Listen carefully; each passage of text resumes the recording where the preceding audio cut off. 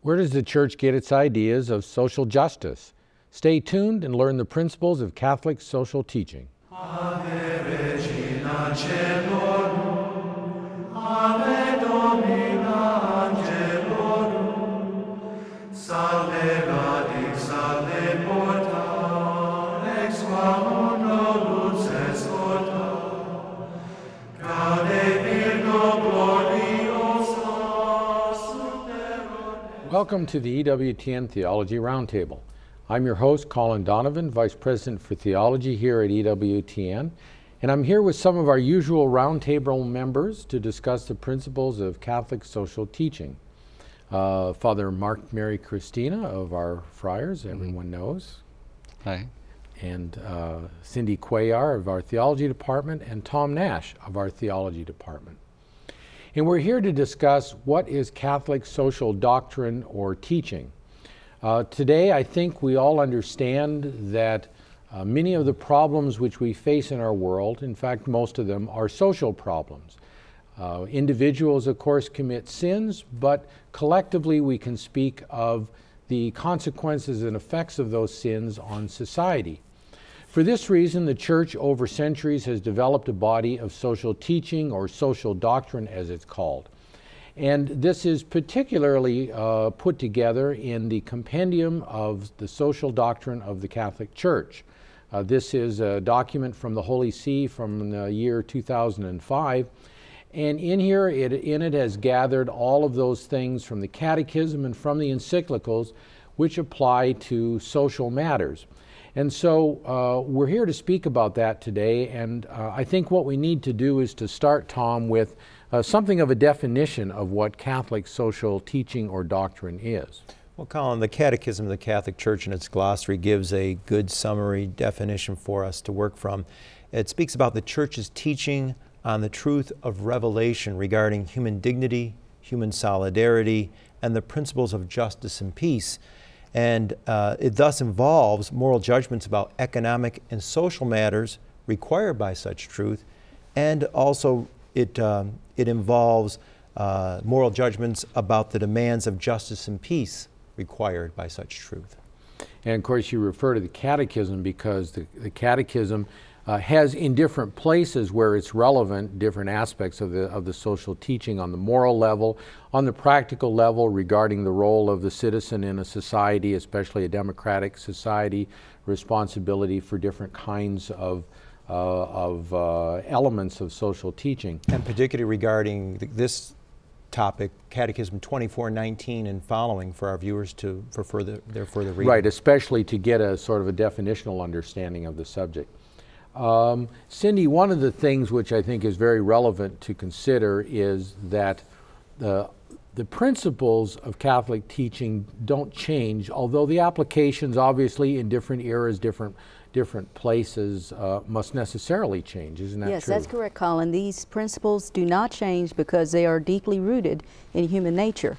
In the Catechism of the Catholic Church, number 2422, teaches that the Church's social teaching comprises a body of doctrine, which is articulated as the Church interprets events in the course of history, with the assistance of the Holy Spirit, and in light of the whole of what has been revealed by Jesus Christ.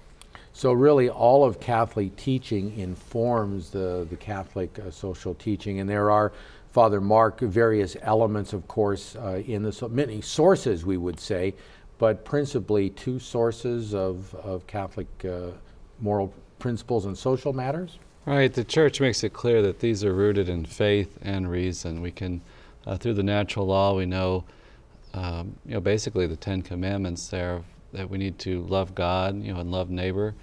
And so reason can tell us these principles of behavior, how we're to interact as a community and things, but also Revelation certainly perfects that, brings it to a new fullness. And I think that was a great point you made in the beginning too about the doctrine, social doctrine woven throughout the Catechism, especially on the section on the commandments, that it's living out these commandments that the Church develops this doctrine, teaching how we're to live as a whole, as a community. Right, and that's part of the whole approach that the Church has, that we don't compartmentalize areas of our life, that we are to live a morally and humanly integral life in which our political, our economic, our personal, moral, familial, employment activities, recreational activities are all manifesting the Christian character of our own person, of our own belief. And revelation then is part of the part of that, obviously, but it's something that can be arrived at by reason, which I think is important in the public square, is it not? Because right. Sometimes we can't use religious arguments for. Exactly. I mean, sometimes we hear today, well, that's you Catholics or you Christians are saying this, it's not binding upon me. But we're saying these teachings are binding upon all. You know, the fact that we all have this common human nature, we can know it by reason, universal application. It's not just my being a Catholic that says that we form a human family, that we're connected in some way. So what you're saying is, Father, as a priest, you can basically tell us how to apply the social principles. Is that correct? Well, you know, it is certainly part of proclaiming the gospel. You know, we are to bear witness to man's dignity, to our vocation to communion with one another, and that's very much, you know, part of the gospel proclamation today. But always keeping in mind the lay distinction that the church teaches the principles. It's the function of the laity and their various roles in political, economic, and personal life to apply those principles, and not so it is not the job of the church to give exact technical solutions to political, economic, and other other kinds of problems. I think from there we can jump into what are the four permanent principles of the Church's social doctrine. Specifically, the compendium of the social doctrine of the Church gives us the dignity of the human person as the first principle, the common good as the second principle, subsidiarity as the third principle, and solidarity as the fourth principle. And of course, we're going to go into each of these. The first principle, Cindy, I think is very important. It's almost the starting point of any conversation regarding what we do in society. Yes, it's very important, and the scriptures provide us with many examples of how much God thinks about the value of the individual human person. For instance, in Genesis chapter 1, verse 26, we read about God imprinting His image and likeness on man, and thus has conferred upon man an incomparable dignity. And in the Gospel of Luke, chapter 15, verses 4 through 7, Jesus, using the image of the Good Shepherd, teaches about the shepherd who leaves the 99 in the wilderness to seek out the lost. This teaching by Christ helps us to understand that God does not think of human beings in masse or as percentages, but as individuals. Each one is precious to Him, irreplaceable. So if we look at it from God's perspective, if He is not considering the individual essentially simply a cog in the human race that He has created, neither are we to consider the individual as a cog in that particular, but each one an infinitely valuable person.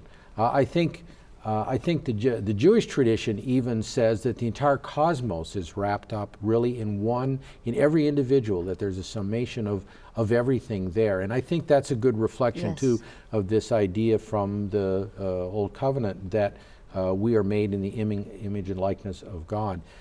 In the New Covenant, we are given some specific ideas of the goodness and the image of man and the consequences of that, are we not? Yes, we can talk about charity, loving of neighbor. I think people in modern society says, hey, if I want to be charitable, then I will, and aren't I great when I do so, and I give to the poor?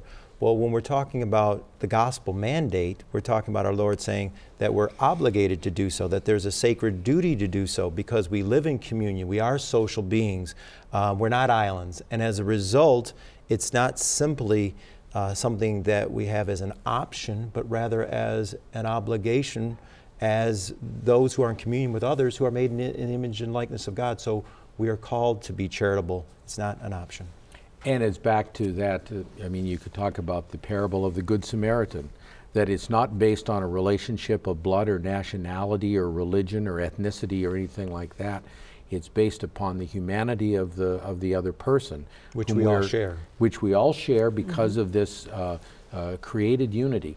But I think it's good to remember too, as we talked about the role of reason also, that there are reason bases for considering the unity of the human race and also the dignity of the human person. We have in history many examples where that was not done, where race or ethnicity of one group was exalted over another group, and we saw all of the injustices that flowed from that. So obviously there's a reasoned and practical basis for considering the dignity of each human being as the foundation of the social order. Now, we talked a little bit about the contrary views, or about that there are contrary views, and alluding to, say, communism and Nazism. There are other continuing philosophical positions out there that also seem incompatible with the dignity of the human being. Right. I think today, the radical individualism is an ideology today that doesn't recognize our social nature, our common dignity. And certainly, yeah, as you mentioned, there's so many threats throughout history, and I think Christianity particularly shines here in championing the dignity of the human person. I mean, our faith tells us we're made in the image and likeness of God, that our souls are an immediate act of creation by God. He willed each of us personally into existence, that we have this common destiny in God, that we have this capacity for God. And so our faith protects all this. And I read a beautiful quote by John Paul II in the Gospel of Life. He said, "In one's neighbor, whether man or woman, there was a reflection of God himself, the definitive goal and fulfillment of every person." So we see something, this image of God in our neighbor, so we find some fulfillment in communion with them. Exercising, living the social doctrine. Yeah, we're not islands. We're not called to be just self-contained. And I was thinking about the church has a qualified endorsement of capitalism, the free market, insofar as laissez-faire, hands-off capitalism wouldn't provide a mechanism necessarily to prevent employer abuses, or might allow a trade in pornography, which is against the dignity of the human person and against their long-term ultimate good to reach heaven. So there are qualified endorsements of systems. And there you're talking about the classical understanding of what liberalism was as a materialistic philosophy of the 19th century, which promoted this sort of completely hands-off, just let the hand of history guide economic affairs without any social regulation or concern for others. Just the market by itself. And the church has rejected that view as strongly as it rejected the view of the communism, socialism, whether the national socialism of the Nazis or the communist version of that. And that's important to remember. And John Paul II, when he affirmed the role of the free market that you talked about, that it can be actually the best way to distribute goods fairly, also reinforced his criticism of the ends of the spectrum, as it were, the completely free view as well as the completely state-controlled view. Well, this gets us to the whole purpose of the social teaching, and that really, in a way, and that is that there is a common good that has to be prepared in society and nurtured in society and maintained in society for human beings to flourish. One definition of that, which is given in the compendium in paragraph 164, is it's the sum total of social conditions which allow people, either as groups or as individuals, to reach their fulfillment more fully and more easily. So it is a common good. In other words, it's the good of all individuals, what is necessary on the general human level for people to flourish. And it's not a collectivity of individual goods, as if what would be good for one individual necessarily constitutes the common good. So you look at what is necessary for life and not what is necessarily the possessions of the affluent, for instance. So it's not part of the common good to flourish humanly. And even while saying that, the church still says on the basis of charity, we must have a preferential option for the poor. I think that surprises people, Cindy, that, you know, when all is said and done, we must sort of be biased. Is it a bias for the poor? No, no, no. The church's social teaching on using this preferential option for the poor is done in light of the Lord's universal love, which was seen precisely in his preference for those who needed him most. Now, having said this, the church also uses the term charity, and we have to have a good understanding of what the church means by charity. So when we talk about charity, charity is a love for the poor that is born of the gospel itself. Okay? So that's what charity is. Charity is not this a type of political messianism which sustains the illusion that a political leader or a political party will eliminate the problem of poverty completely from the world. Charity is also not a human perfectibility, which is a secular humanism that leaves God completely out and calls for a more secular civilization and pins its hopes on reason and on the power of technology to bring forth a more just, humane society. Just in a way denying that there is original sin or even a constituent weakness in man that inclines him to follow his passions rather than his reason, something which, again, although the church teaches original sin, reason tells you, the front page of all of our major newspapers every day tells us that there is this constituent weakness in man, whether you call it original sin or something else. And I think that it's important with the preferential option to the poor, because sometimes people choke a little bit on that, is if we're trying to maintain the common good, the affluent are already have the common good, and they've exceeded it in terms of their personal aspirations beyond what is necessary for all people. The poor must be lifted up so that they benefit from what is the common good. If they don't have the basic necessities of life, they can't benefit from those things which help them to flourish, even in whether it's in a capitalist society where personal initiative and merit has such an important role, or in a more controlled society. In all cases, you need to have some foundational basis for prospering, and the preferential option of the poor says we reach down to the misery of others and we lift them up. Well, we're going to take our first break, and when we come back, we'll continue on discussing the common good, and then we'll go on to talk about subsidiarity. So we'll be back after this quick break. Ave Domina Angelorum, salve radix, salve porta, ex qua. Ave Regina Angelorum, Ave Domina Angelorum, salve radix, salve porta. Well, we're back, and we were talking about the common good, that which is necessary for all people to flourish humanly, including obviously spiritually, since we're spiritual creatures. Those basic things, and the church in the compendium puts them into three categories, and plus mentions the preferential option of the poor again. The three categories are the universal destination of goods. This is a subsidiary principle of the common good. The universal right to use the goods of the earth. And then the third subsidiary principle is private property. And that, as we'll see, requires explanation. How do you balance what somewhat seems to be a little bit contradictory? So, Cindy, the universal destination of goods, what exactly is that trying to tell us?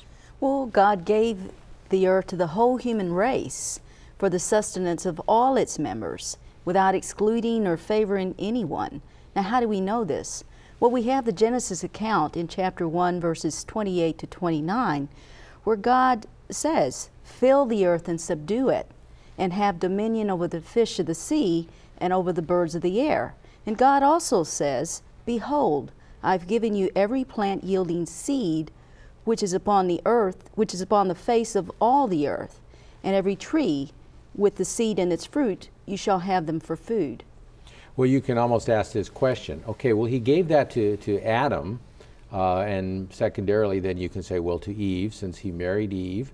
Now, how come that then applies to every human being today? And we're back to the unity of the human race again.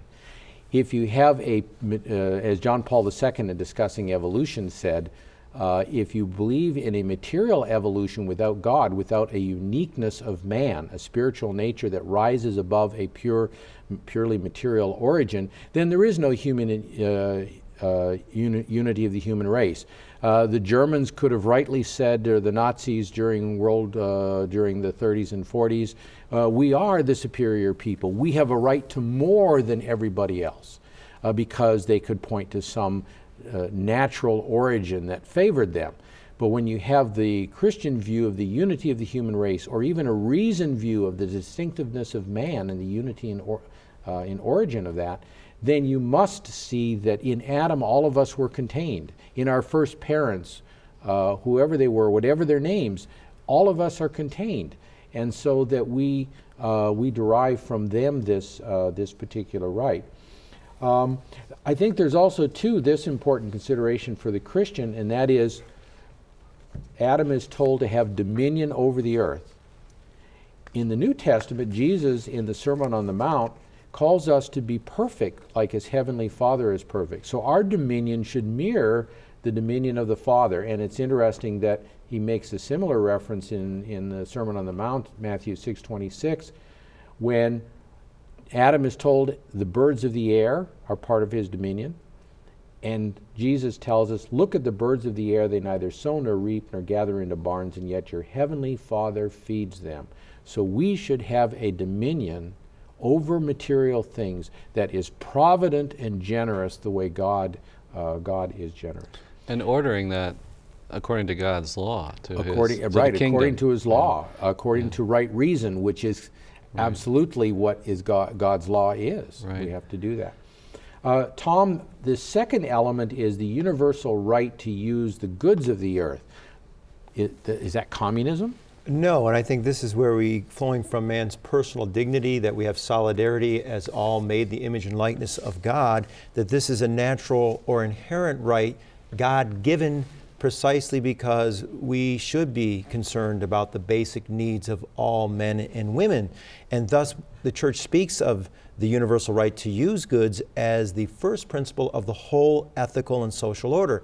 Now, this might bother some people. They say, well, what about the right to private property? What about the right to free trade? Those are certainly important, but they are subordinate to this primary right to use the goods of the earth so as to cultivate man's good and to provide for his basic needs. People say, well, what would that imply then as a primary right? Well, you might have a human intervention of a welfare of a good nature. We can speak about welfare, sadly, where people on the dole or using family planning negative stuff that don't respect human dignity.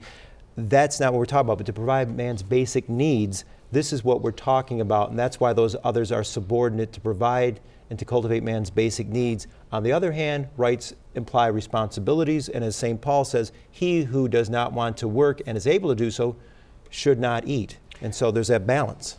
And the key word there is use. That in a way we are all stewards, so we are all called to use, and our use of it should be responsible, should be provident, as we just discussed. And so this brings up the question of private property and how we can relate this common use with the idea of private property, with the value of private property. Right. Cindy cited, Genesis is, the creation, the whole world's entrusted to that original couple. And even in that same text, Adam and Eve are told to cultivate and till the garden, and that means developing it, and we could say, making it his own. That's how he participates. He didn't create it from nothingness, but he participates in God's creation in that sense, that he's developing that creation.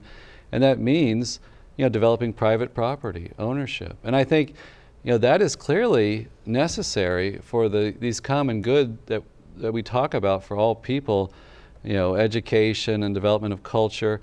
establishing a family. If we have private property, certainly that helps us to provide for our family and to ensure that they have all these goods as well.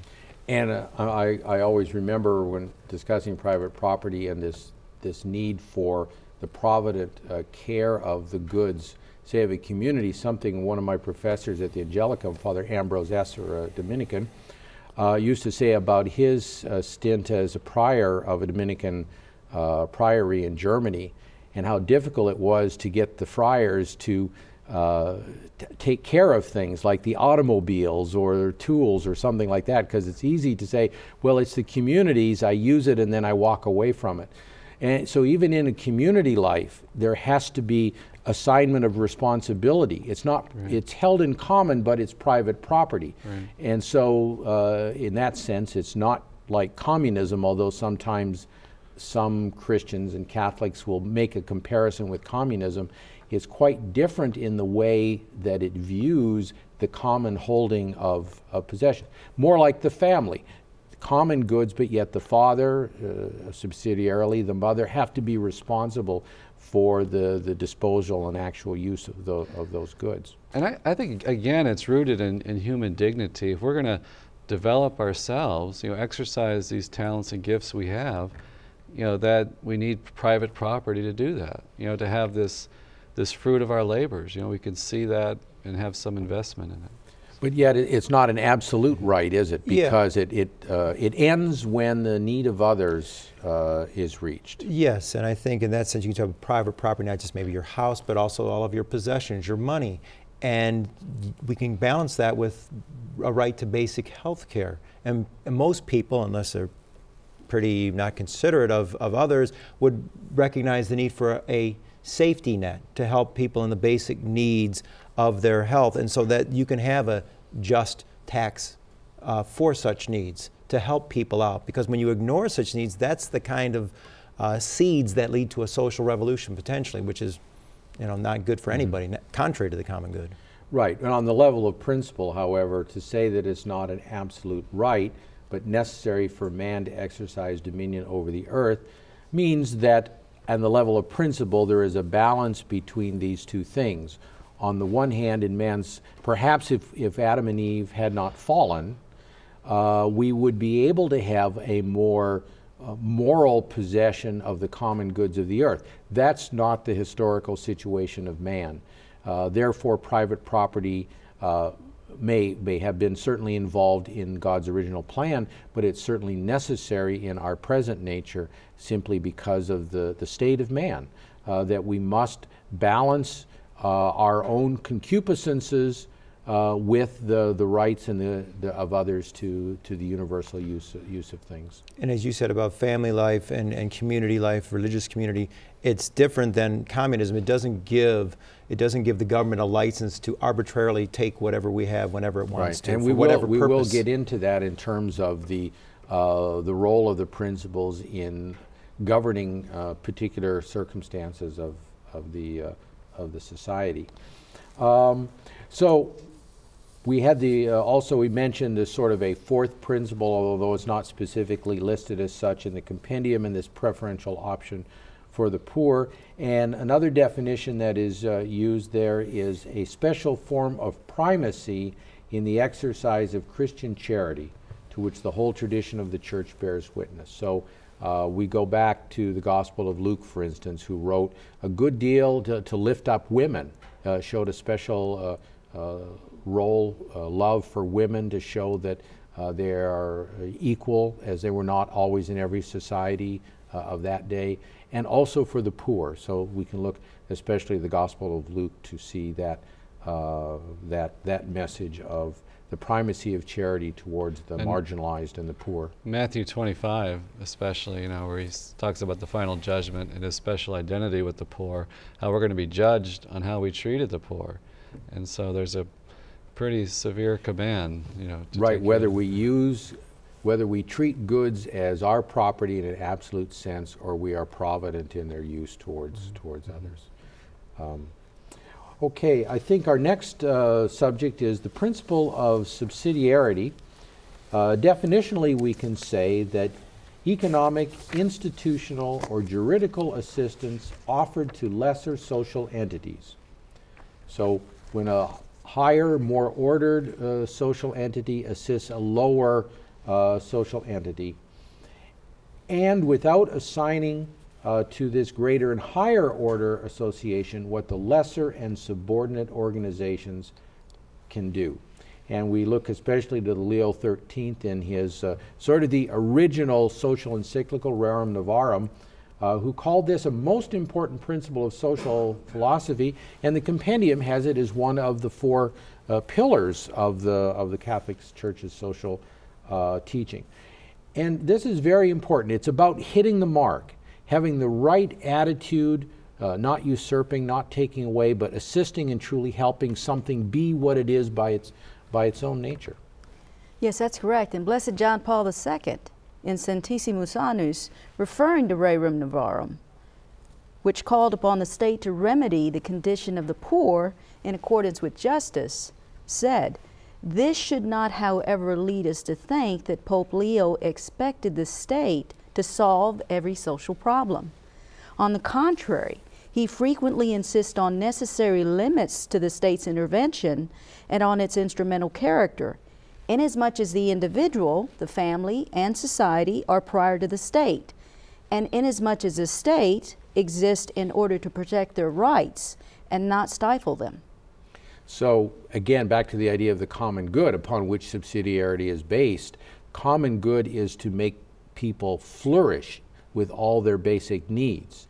If the state, which is a larger, higher, and in most cases the final organization of authority in people's material lives, their political, economic lives certainly, is too interventionist, too controlling, then the ambit or the circle of personal freedom or the freedom of associations, whether it's a company or some other kind of entity, is restricted.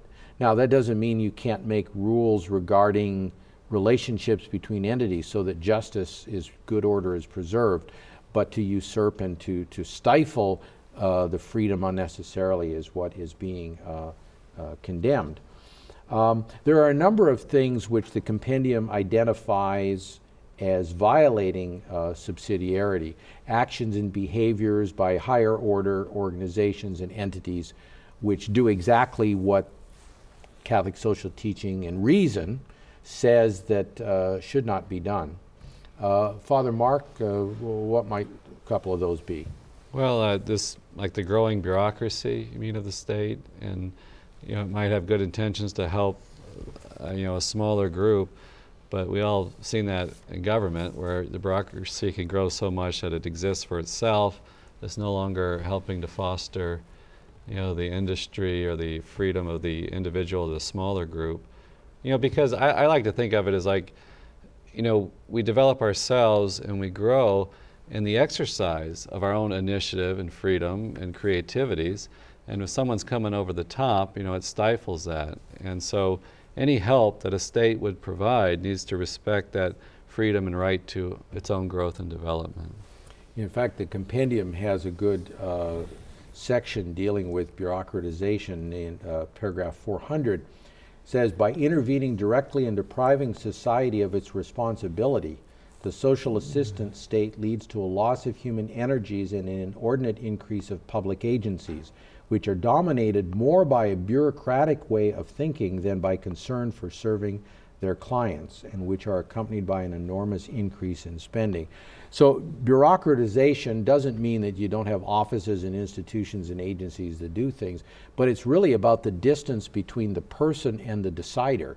That when the distance is too far, it's impersonal and it's bureaucratic in the pejorative sense of that, and human freedom is stifled, and also the rights of individuals to make decisions about their own existence is actually trampled upon. So yes. That's one. Yes, I also wanted to note that Pope Benedict XVI in his encyclical letter, Caritatis in Veritate, also makes reference to this.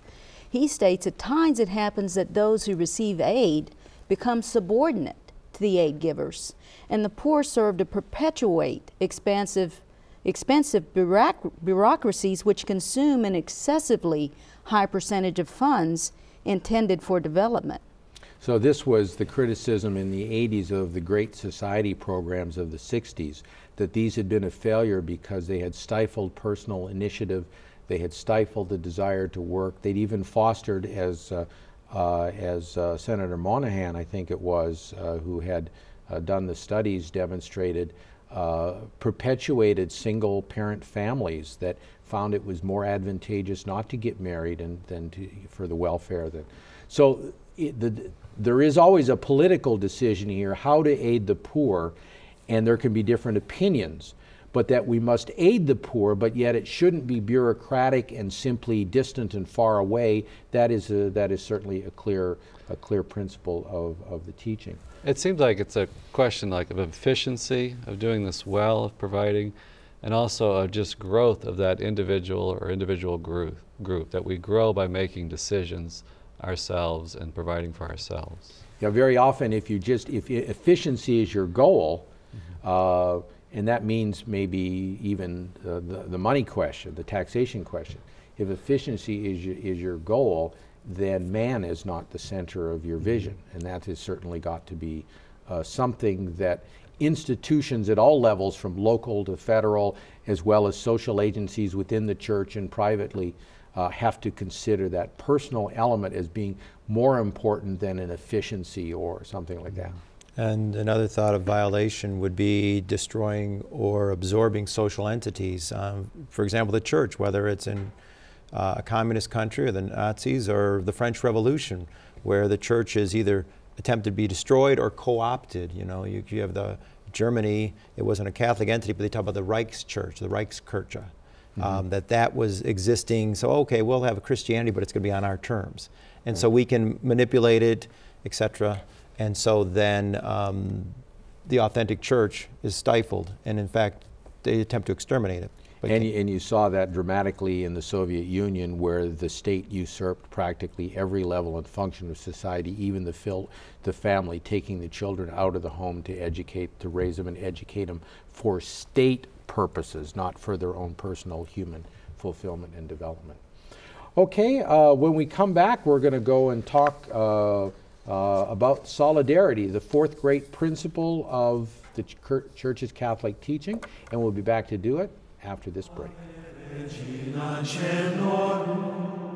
Ave Domina Angelorum, salve radic, salve porta. Ave Regina Angelorum, Ave Domina Angelorum, salve radic, salve porta.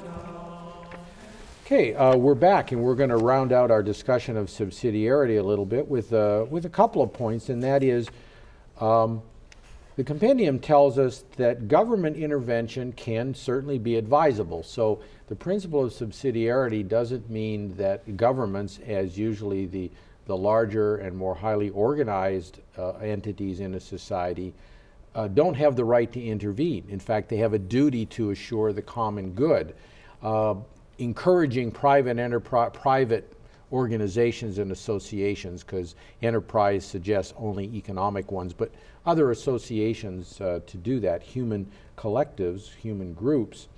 And so it is advisable, we're told, in certain circumstances, but then only as long as those extreme circumstances last, when there is a serious social imbalance or injustice which only the intervention of public authority can make to create conditions of greater equality, justice, and peace. We must need only think of the civil rights movement and how that would not have come about if the U.S. Justice Department had not acted to end the persistent patterns of discrimination in parts of the country in the South. So that would certainly be a case in the area of rights that where the government should have intervened, certainly. There is a danger, though, Tom, and that is that government intervention, because in democracies especially, the citizens elect their representatives, so they're not directly running the government, but the representatives are doing so.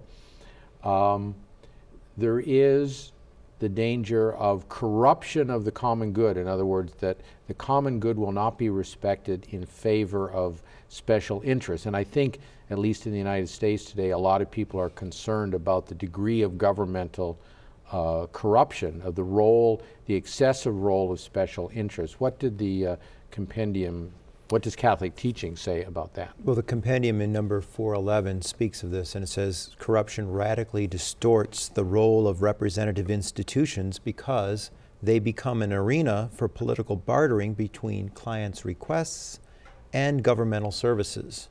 In this way, political choices favor the narrow objectives of those who possess the means to influence these choices and are an obstacle to bringing about the common good of all citizens. So if you have the special interest coming forward, and they can be, described in any way, they could be capital versus labor, it could be any other, that's an easy one that comes to mind, no others do, but they could be competing interests. If the objective is to satisfy an interest rather than the common good, that's a corruption, that's a politics.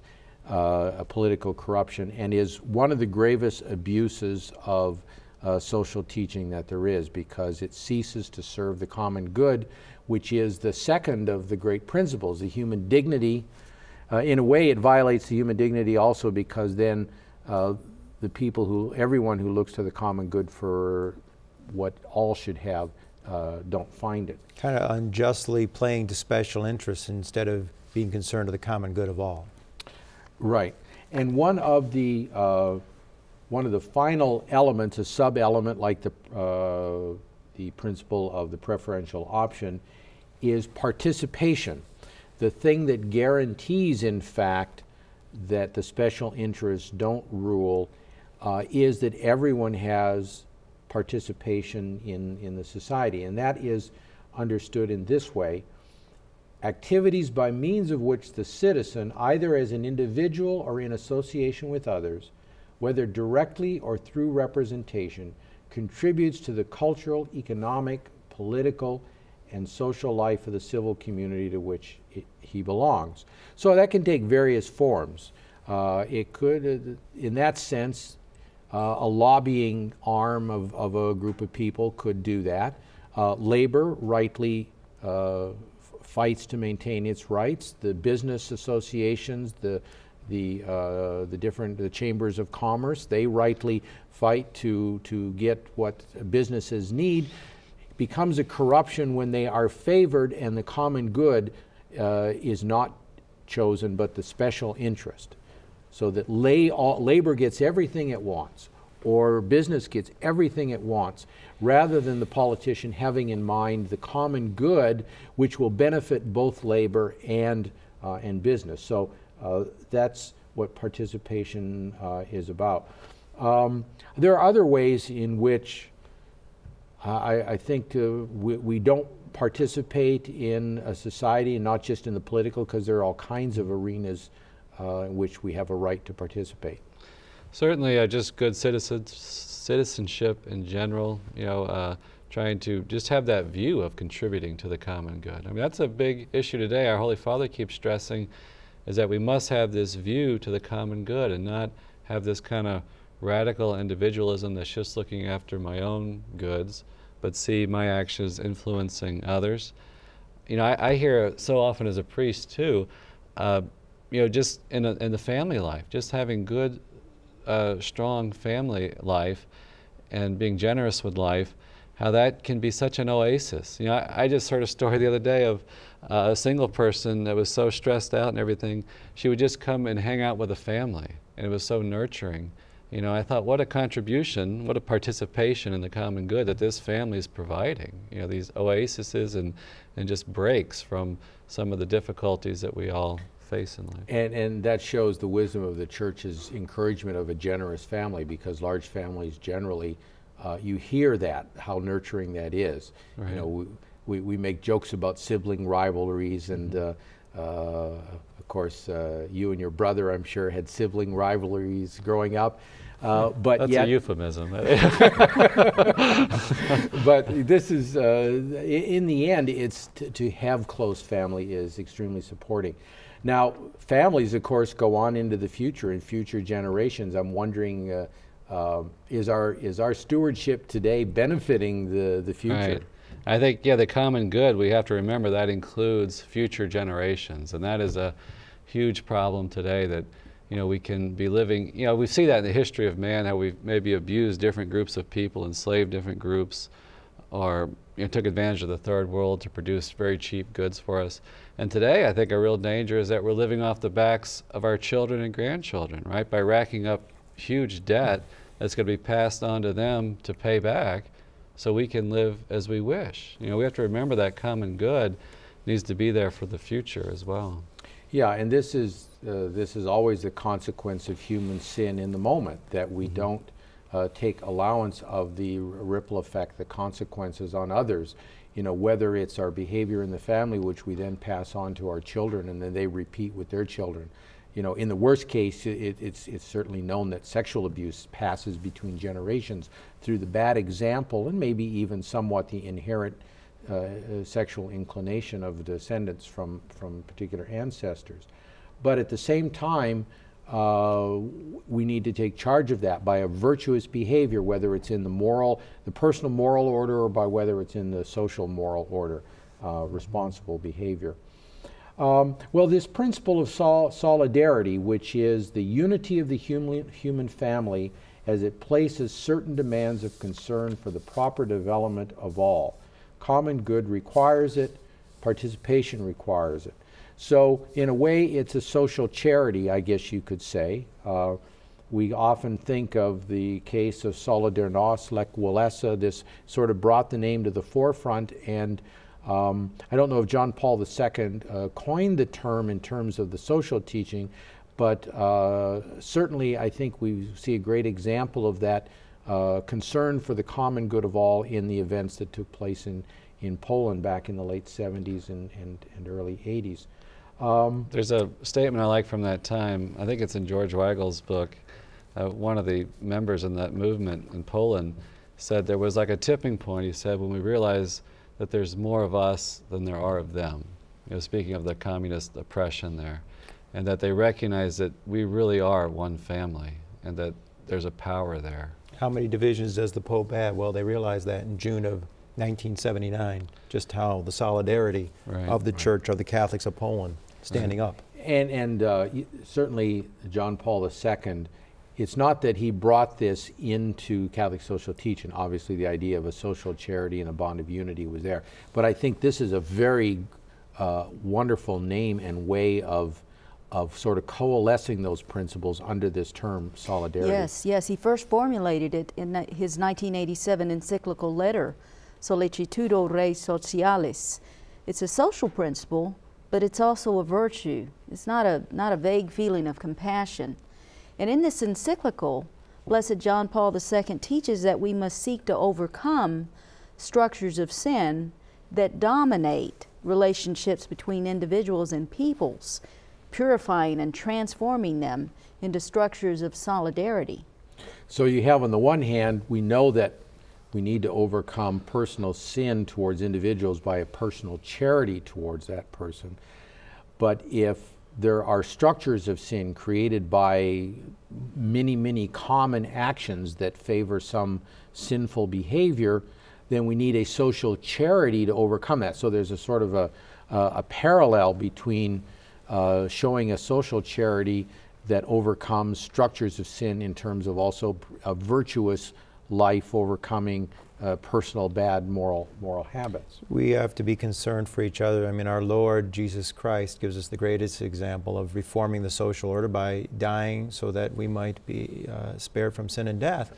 And we can even see it par excellence in the merely human order with something like John Paul II, of how he went to Poland in 1979 and became such a threat that his life, the attempt on his life in May of 1981, May 13th of 1981, regarding Our Lady of Fatima, which he had a great connection with Our Lady there.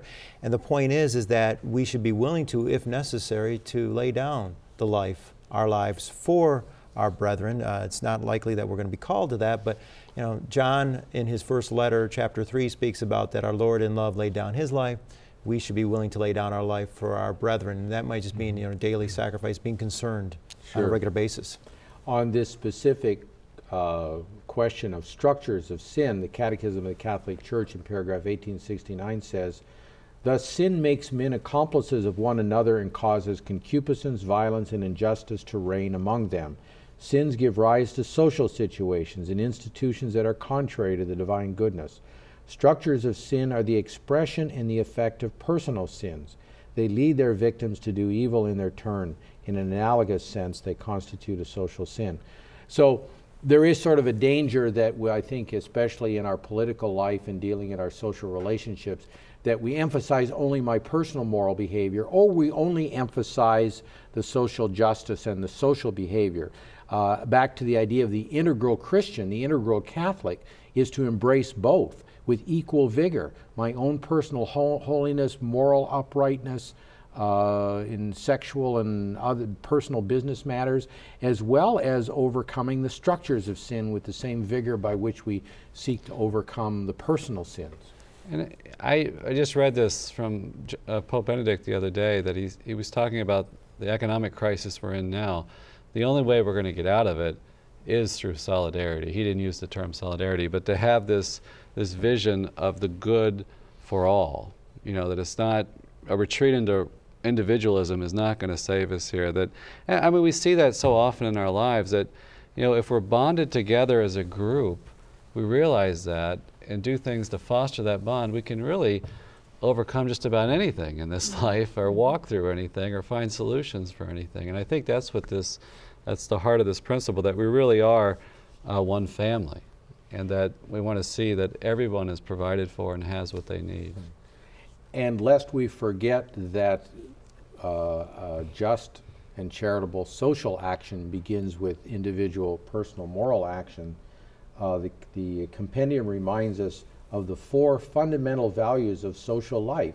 Truth, if we love the truth about ourselves, the truth about our destiny, then we also love what Christ teaches us regarding the poor, regarding the common good, and so on. Freedom, that if God respected our freedom, then we need to respect the freedom of others unless it leads to injustices that need to be overcome. That justice itself is a due respect for others in terms of things like this universal destiny of goods, as well as private property, and balancing those roles. And finally, love. That love is finally the ultimate call that we all have, to forget ourselves and to serve the neighbor as our Lord served us. Cindy, I know that you felt very deeply a need to encourage and exhort us to proper self-education in these, so that we're not blind ourselves and blind guides for others. Yes, yes. Especially today, we're hearing the term social justice all over, you know, media, politicians, and so on. And so as Catholics, it's important for us to know that the Church's social teaching, to be able to expound them with assurance and clarity. But we also have to be mindful of another important thing, and that is to avoid the temptation of using the Church's social doctrine as a weapon to judge others. Right. We always have to keep in mind that same love for freedom of others that God has given to us, and as we're encouraging them to the truth, to respect them.